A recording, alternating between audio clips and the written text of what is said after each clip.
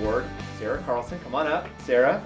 A check in the amount of $9,992.52. So, congratulations.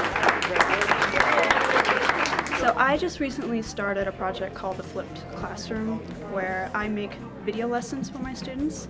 They're created by me, and essentially I'm taking the direct instruction out of the classroom because they don't really need me for that if I make a video lesson.